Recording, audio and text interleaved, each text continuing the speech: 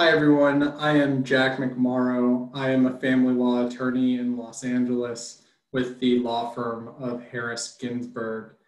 Thank you for joining me. This is a 10-minute mentor video that is being done in connection with the CYLA program I put on with a partner at our law firm, Fahi Takesh Hallen. The CYLA is entitled the Complete Prenuptial Agreement. It covers all things that have to do with creating a enforceable prenuptial agreement and representing your client throughout that process. And it's labeled the 2020 edition because it has some important updates and current law that the drafters need to keep in mind. So thank you for joining me, and let's get started. So what are we doing when we are drafting a prenuptial agreement? Well, what we're doing is we are actually contracting our clients out of the binding contract that they automatically enter into by virtue of getting married. It's said that marriage is the most important contract and most substantial contract that you'll enter into your life without reading. And so the people who come to you are looking to be educated about the law. What is that contract that I'm going to be entering into? And maybe what are the changes that I want to make? I'll let you know that a lot of people who are going to be coming to you are people who maybe don't know whether or not they want a prenuptial agreement. It's important that your process in representing them starts with educating them, telling them what is the law, what are they going to get if they don't enter into the prenuptial agreement. And in fact, learning all of that and being able to tell that to the client will help you, because it's exactly those things that you're going to be either amending or revoking or drafting around in making the prenuptial agreement. So day one, the client meets with you. First question you have to be asking them is, when do you get married? It's essential that you know when they get married. In a lot of family law practitioners are in litigation. Generally, what we're doing is looking at when is trial, when is the next hearing, when are documents due. The marriage date sets your deadline. That is your timeline, and you got to count back, because in enforceable prenuptial agreements, and as you see in the presentation that we put on, all of it has to do with what is provided for in the Uniform Premarital Agreement Act. And there are very specific terms that need to be obeyed, or rather procedural tasks that need to be completed in a timely manner in order for your premarital agreement to be enforceable.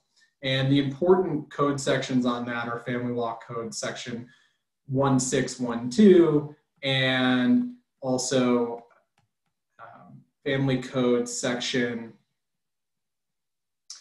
1615.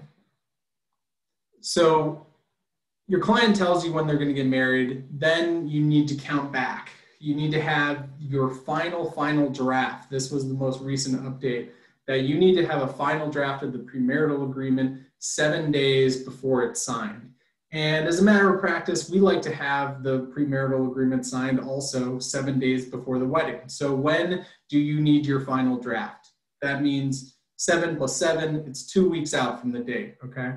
And in order to get there, you need to plan accordingly. And so that means you need to be thinking about, do I want this client? Because if they are asking you to do a rush job on a premarital agreement, those are the kind of things you want to get away from because of the implications of this contract that you're going to be having them sign into. If you're waiving spousal support, if you are waiving community property, things that are really going to really have a substantial impact on this person's financial future and reality in the event of a separation, well, that's when the malpractice claim comes.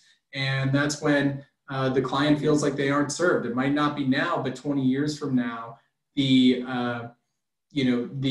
short period of time that you allowed yourself and you did a rush job, that's really going to come back, and it's going to come back in spades. So consider, pushing it off, pushing off the wedding if you can ask your client to do that, or just telling them that you can't handle their matter because of the timing of it.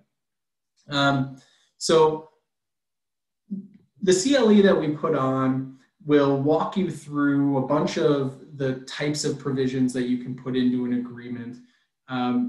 The Family Law Code provides for a variety of things. There's so many considerations, and you can't necessarily, contract for all of the issues, but certainly the central ones are community versus separate property, spousal support, and fiduciary duty obligations, transmutation, and other things that are important, such as reimbursements. And, there are also a variety of unique ideas that all of the clients will often, bring to you. That's something always novel.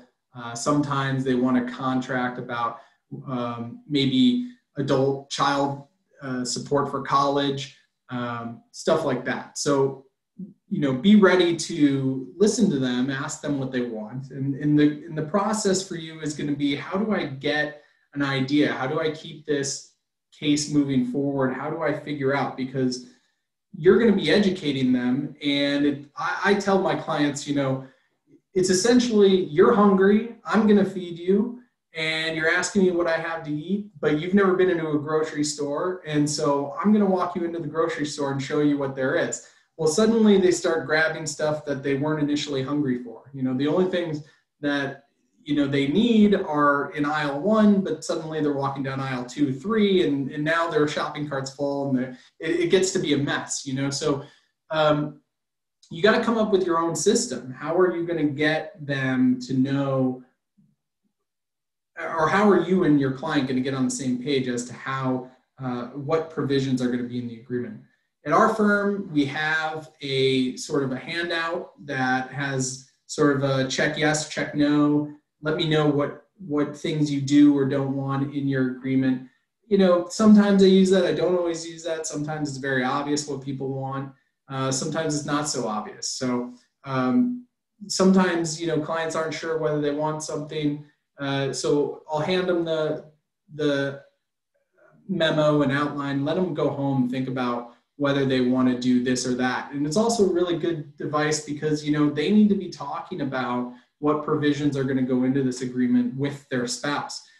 All the cost with a prenuptial agreement, how it spins out of control, how it gets expensive, has to do with the process. If you do not manage it well, you're going to draft a premarital agreement, you're going to hand it to opposing counsel or opposing party, and they're going to come back to you and say, this doesn't reflect our agreement. This isn't what I want to do. So you got to keep that in mind and be planning to manage your case, because this is drafting, but there is an art to it, and it has to do with managing clients. I will say that I got married about 2 years ago, and it really changed my understanding of what my client is going through. They have a lot going on as they're going into the wedding date, and they don't want, and they might not have the ability to address all the issues that you want to address down the stretch. And it's really tough. Families coming into town, and they don't want to have to come into the office and sign a document that, they're still at odds on.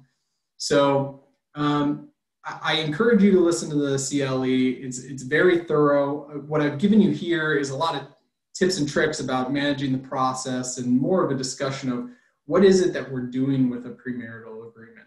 But I implore you to go, watch the CLE. It has a lot of good stuff about technical issues and case law And the handout is really useful. It actually will give you a lot of the citations for the law that will help you understand it so that you can draft. I appreciate your time. That's all I could pack into 10 minutes, and I hope you enjoyed it. And thank you.